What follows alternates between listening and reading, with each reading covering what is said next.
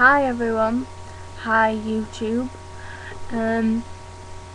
Just really wanted to come on here and say that I've learnt a few things about Americans being on this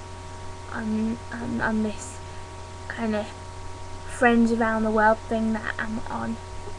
Right, well, they say what's up when they mean what are you up to. They say things like sidewalk when they mean pavement, and they say trash for a bin, garbage for rubbish, etc. They say good job, which pisses me the hell off. It means well done. Just say well done, well done. That'll do.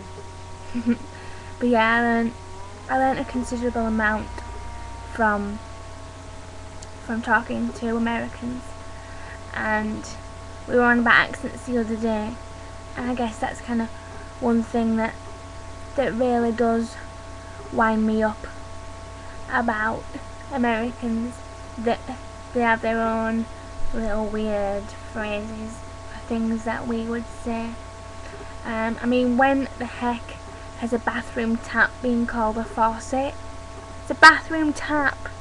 See, I got someone in America at the moment, and they want to move to England. They ain't gonna get past the talking like that. No, he can talk how he wants, he's lovely, but it is like gonna be difficult for him when he starts talking, because people are gonna be going, what you say? But yeah, I learned a considerable amount about the way they talk and stuff, and it makes me laugh sometimes. A restroom is a bathroom. I think they call a toilet a WC, we call it a loo. You going to the loo? Or the lav or something. But it's all good, you know. I say peace and love now. That's the guy I speak to in America too. Peace and love, peace and love. He's not the only guy I speak to in America. I speak to 2 or 3, and I speak to a guy in Canada, and look at my hair. Looks like witch's bloody hair. It is like 6:27 in the morning, so I apologise. But I just wanted to say that, yeah, from me doing the accents vid the other day, that just listening to how some of them talk is funny, because it's like, oh, really good job. Fucking want to shoot myself in the head. Shut up with that. And don't ever say that on the phone, Rick, or I'll hang up. It drives me potty and crazy. But I'm sure there's words that we use that they don't like as well. But yeah, and like fries and chips. Now I get the differentiation. A chip over there is a crisp, like a bag of crisps is a chip, and fries are like what we call chips. So highly confusing. But if you go to like Mackie D's or KFC, you order fries, so because that's an American franchise, I guess. But yeah, and another thing that I've learnt as well, that the sizes are all cuckoo. They are. It's like I'm a size between a size 4 and a size 6 in America, and here I'm between a size 8 and 10 in the UK. Do something wrong up there. And they work everything in pounds and stuff. Pound is a blooming unit of currency here, but they work out weight in pounds. Stones.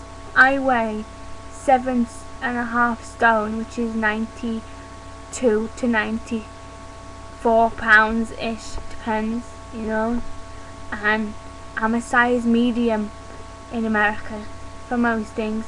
If they go small, medium and large, and if they go by numbers, I'm a size 4 or 6, depending on whether it's for my top half or my bottom half, because I'm actually smaller on the bottom than I am on the top.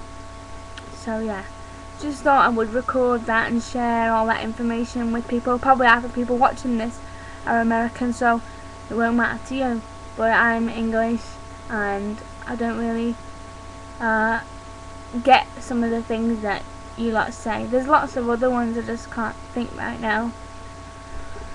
But yeah, we were on about accents the other day, so that follows on. Yankee accents. See, that's another thing. We're Limeys and they're Yankees. Right, I'm off now, which means I'm going. So say bye bye. Bye bye. Bye. And kisses. Oh, I bet you could feel that. Bye. Or as we say here, ta-ra, which is spelled T-A space R-A. Ta-ra.